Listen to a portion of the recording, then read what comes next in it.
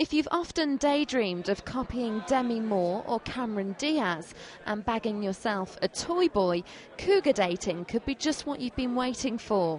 But a word of warning, ladies, make sure you've got plenty of cash in the bank before stepping into this dating ring.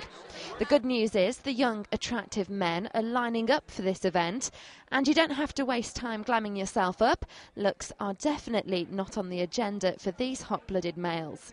No, it's your money they're interested in. That's the only snag. So if you've got a few million lying around, get yourself along to cougar dating. Organiser Janice Spindle tells us how it works. Years ago, men and women always dated someone comparable to their age. It's not like that now. A woman who is in her 40s, who's at her prime, is not going to want to date a man in his 40s because he's just a couch potato. Gail Garrison, one of the speed daters, tells us what she's looking for.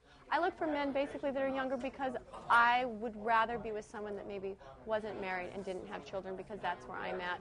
And at my age group, I find that harder and harder. So a guy 36, 37, 35, he hasn't been. And I want to be honest with how old I am. I don't want to hide it. I look great. I feel great. I'm in the fashion industry. I'm trendy. I'm out there. And I just want the same energy as somebody else. This cougar dating event attracted many wealthy divorcees, and over 5,000 men applied for one of the 20 places available. So there's either some seriously eligible ladies over 40 that these boys can't wait to get their hands on, or there's some seriously skint young hot men who'll go to great lengths to get rich. I'll leave you to decide which.